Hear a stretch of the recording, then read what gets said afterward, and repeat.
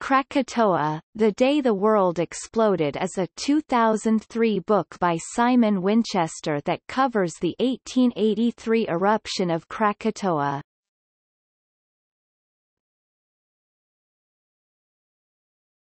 Topic.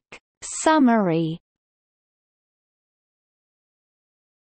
Winchester examines the annihilation in 1883 of the volcano island of Krakatoa, which was followed by an immense tsunami that killed nearly 40,000 people.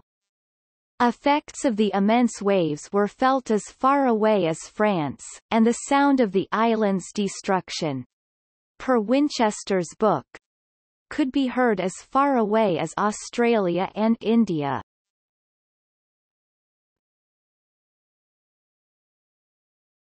Topic. Critical reception.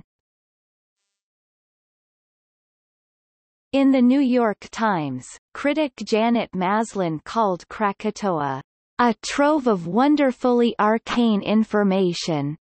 Maslin added, the author has been able to attach so many tentacles to a single event, the spectacular and catastrophic eruption of the tidal volcano, that there seems to be nowhere he can't go. The book was a New York Times bestseller after its initial release.